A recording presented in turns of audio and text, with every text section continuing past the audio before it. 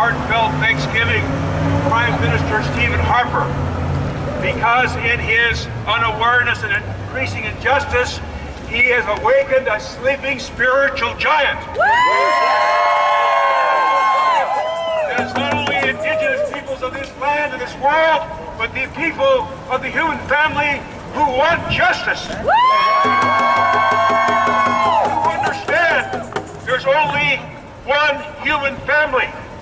And with that consciousness of the one human family and the consciousness that the organizing principle for this day is justice, that means the elimination of every form of prejudice, whether it be racial prejudice, whether it be gender prejudice, whether it be social prejudice of any form, whether it be sexual orientation, whether it be a prejudice against women, and not with the recognition that the eagle has two wings.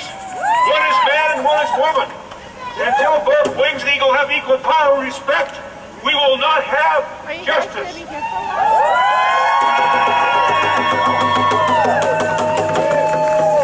time that we wake up that Mother Earth's not sick, the human family's sick. Yeah. And we're here to demonstrate that we will no longer be asleep. We are awakening everywhere on Mother Earth. And I want as well to give thanksgiving that I have the great honor and pleasure to stand upon unceded, unsurrendered Salish land on the Musqueam Nation, the Squamish Tsleil-Waututh, and that we live in a land where only 6% of this province has been signed over in treaty. The rest of it has been illegally stolen. And that's a reality. That is a fact. And because of that, when you act out of your inherent ancient sovereignty, there is no such a thing as civil disobedience, because you're acting out of that which is your right to protect Mother Earth and protect your future generations.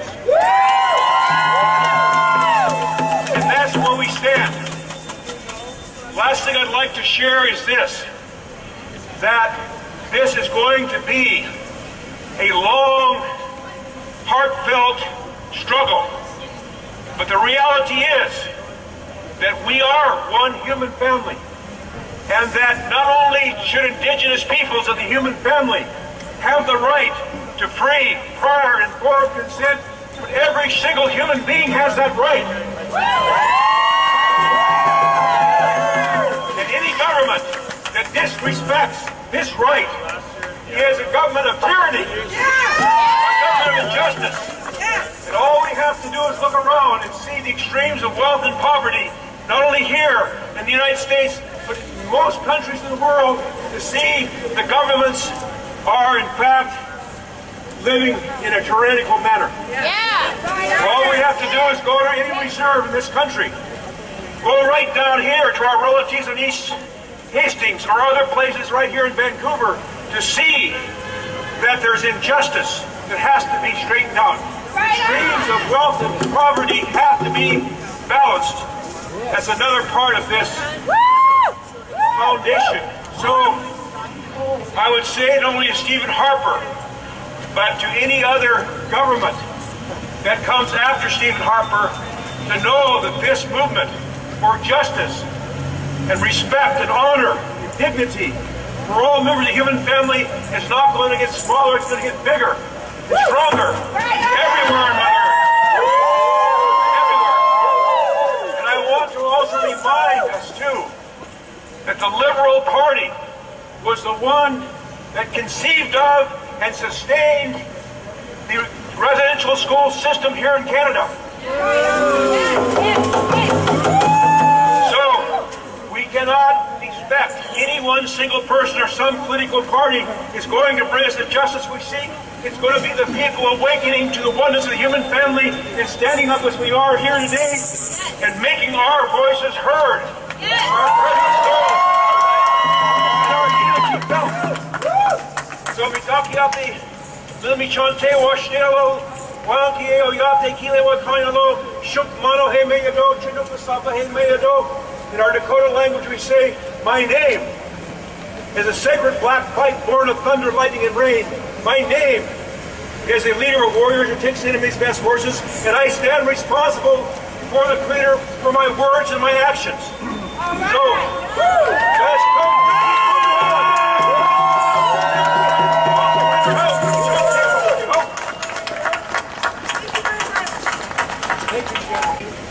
Check, check. Yeah, you want to talk on the mic?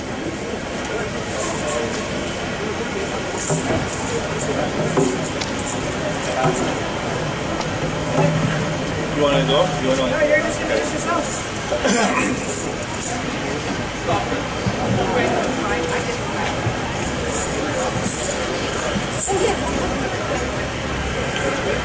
So scan go or go? In the lands of our nation as Hajistahaway, and in Canada, the corporation, the English name is known as Sino General. Also, I have a music name that I go by Chief Rock. I do a lot of music and mixing of our traditional music with hip-hop music, and the other thing I do is I teach the legal side and lawful side of law. There's a lot of lack of understanding and lack of, you know, information that people should know, some founding information that people should truly know, just as well as you know not to breathe in when you're underwater, not to jump out of a plane without a parachute. There's certain basic common things that people should just know. A lot of us don't know because we've been taught not to look that way, not to learn what rights really are, what kind of society that we actually live in. That's all around us at this moment is corporations. Corporations like Enbridge and all those pipelines, and even Canada itself is a corporation. You know, when they first came to our lands, there was no corporation, it's just the people, and we welcomed the people who came off the ship and with open arms to come and share what we have here, as we do today. But corporations and people who run them, you know, the 1% that we always talk about, those are the ones that we need to understand the game that these people are playing with the people that are here on the land. And most people don't even realize that being called a citizen of Canada is being called an employee of Canada.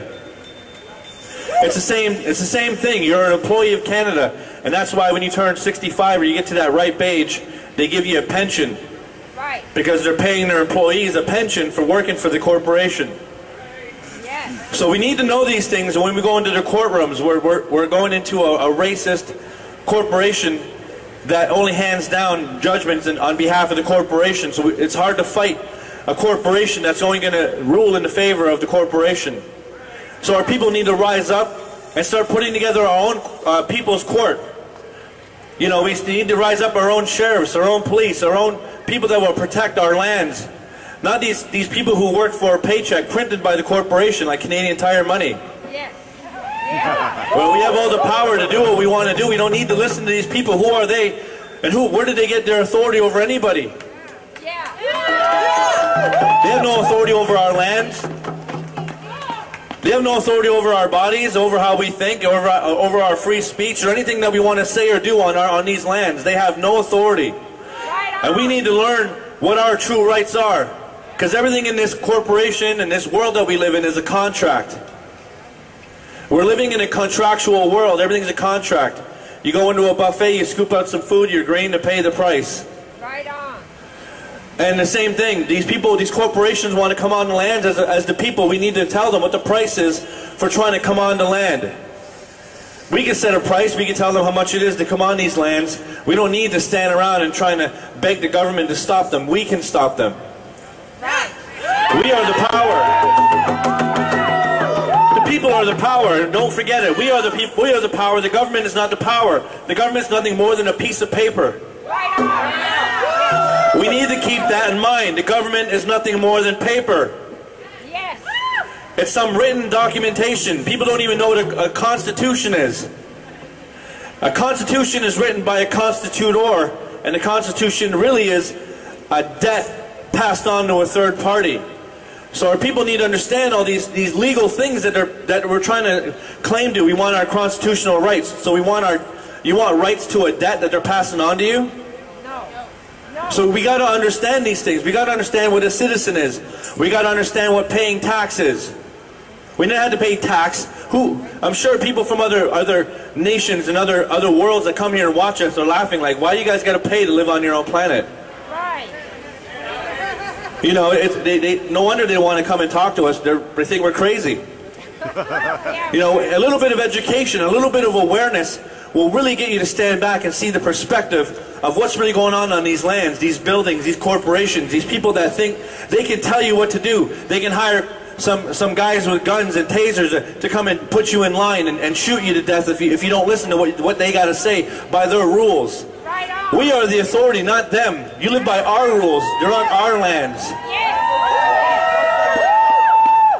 You know, and like I said, our people here are here to share our resources, our land, and our love with everybody. I'm very happy to see our allies here today, people who are here to join with us to try and stop these poisonous tar sands that are destroying a land base that people are getting cancer and dying, and no one seems to care. They don't. No. They just keep on walking by as long as they get their Starbucks, as long as they get their TV and their high definition TV. They don't care. As long as, you know, let someone else get cancer, and I won't care until it affects someone in my family. Right on. You know, so when they come knocking on your door to drag you off into a camp, like they did to the Japanese people, then we'll start caring, right? Is that when you start caring, when they hire all these corporate guys with guns to round everybody up and throw you into a camp? Because you don't want pipelines, because you don't want all these poisonous black goo running through our lands? We got to be very mindful of the things that we hold true and keep mindful of the things that we hold dear to us. You know, a dead planet we can't do nothing with. A planet that gives you cancer, and no wonder they're off on other planets looking for somewhere else to live, because once they're finish destroying this planet, they're taking off all those 1% people that are building spaceships and space stations and putting people on Mars. You better pay attention to what's really going on out in this world. Even our officers over there that are watching us as we walk, they're going to leave all your families behind on this dead planet as well. So you guys got to be standing up and standing alongside our people who are stopping these people from destroying this planet. We need this planet to keep 7 or 8, 9 generations from now to be full of clean water, clean air, and clean animals.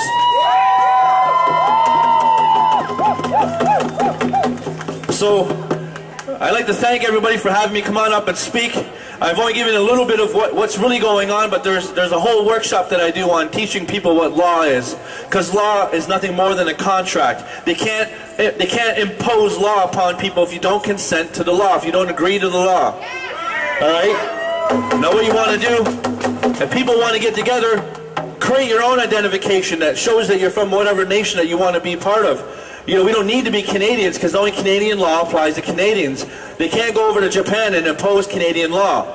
They can't come on our lands and impose Canadian law. This is not Canadian land. Right on. It's never been sold. That's why they call it unceded territory. So again, I'd like to say thank you. In our language, we say Nyalagoa. I appreciate the time that you guys had here today to march through the streets and bring some perspective to everybody of what's really going on. And I'd like to end it off with a song that we sing back home. Yane, we oh Yane, we oh Yane, ahi oh Yane, Yane. Anio eguva, anio eguva, anio we have here. Anehio umi eske so advana anehio umi anehio eguva anehio we have here anehio umi eske so advana anehio umi. Thank you.